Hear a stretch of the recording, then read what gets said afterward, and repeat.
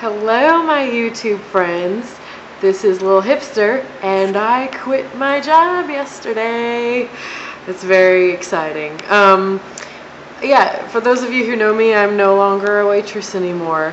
And I debated in this video about maybe telling you guys where I worked at and what restaurant. Somebody already figured me out. I think some of you might already know, but I have decided after much deliberation I'm not going to tell you what restaurant I worked at because I don't want to get sued. So we're not going to be doing that. As you might notice, I'm sitting here in my very, very empty apartment because my bandmates and I, as of tomorrow, we will no longer be living in Music City. We're going to be moving to Florida. So I'm going to be going on my scooter. It's a 700-mile scooter journey, and I will be making YouTube videos along the way as well, so you can tune in for that. Anyways, I want to talk more about waiting tables and quitting my job yesterday.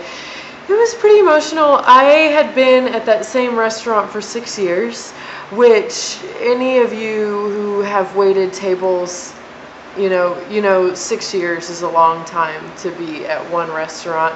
And honestly, I stuck with it for so long just because I'm really not the type to switch jobs a lot. So yeah, like I normally stay at one job for quite a while. That's not unlike me at all. Anyway, yeah, I quit. And I gave them a really good notice, which surprised me because there were so many times that I never thought I would leave that place on good terms. I wanted to walk out so many times in the middle of so many busy shifts. It was just crazy. But I stuck with it and did what I needed to do, and quit yesterday. It was my last day, and I was so sad that I cried like a big baby. But it's weird because as much as I really, really hated that place, I really, really loved that place too. It's where I met all my friends, and so many good people come in there, but it was just time to quit, and I could feel it too. It was getting to the point where like I didn't want to work on the patio anymore, and I didn't want to take parties anymore, and I didn't want to wait on our regulars anymore, like I don't know how to say this, but having regular customers is great and everything, but towards the end there, it was just pissing me off because like at this place that I worked at, all of our regulars, while they seem to be nice people, their orders are all so particular,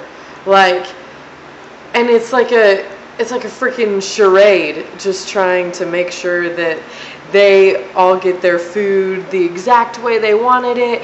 And even timing on some of these orders is an issue. Like we have a couple who orders 2 sides of French fries with their crab, and they want the first side of French fries with their crab, and they want the second side of French fries as a dessert, and they do it every time, which is fine, but it's silly, like I was getting so tired of that nonsense. You know who I really liked waiting on?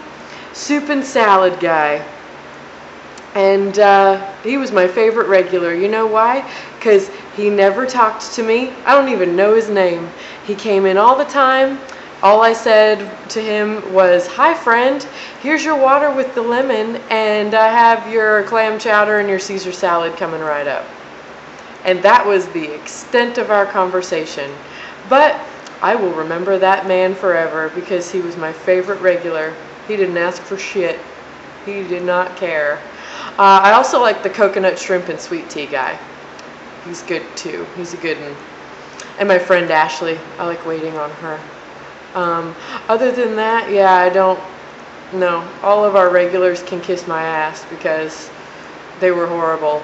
There's the Soup and Salad guy who was great, and then there's the Soup and Salad people who are awful.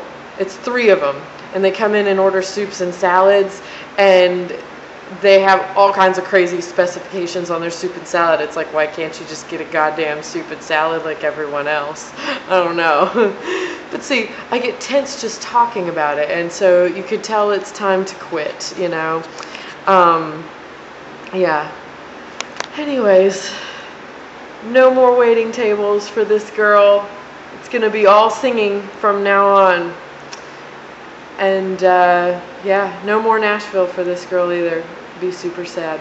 Anyways, that's really all I have to talk about. I love you guys. Please comment, like, subscribe. Thank you. Bye-bye.